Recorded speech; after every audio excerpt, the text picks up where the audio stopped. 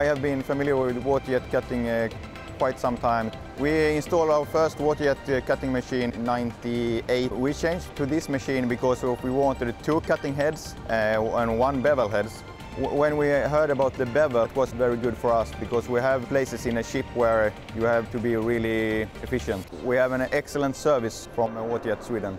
We know that it was one of the top quality machines, and we have the precision in the machine, we have the speed, and those things were very important for us. And we wanted to have equipment for drilling, because when you are cutting a sandwich, a laminate and core material and laminate, you have big risks if you don't drill or pierce with a drill.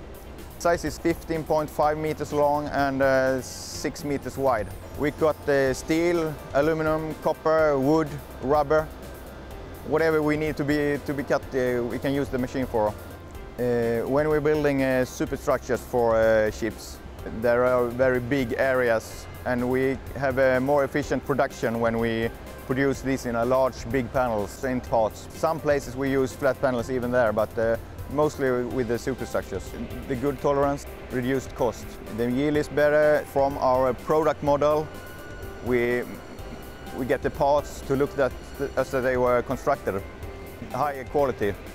When we changed from the old machine to this one, we could double the speed of cutting.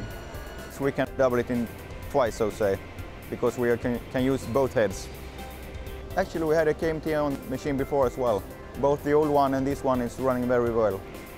It's a better environment for the pump to stand outside in that heated room, because when we are working on a carbon fiber, the dust could be pretty aggressive to a lot of things. That's working very good.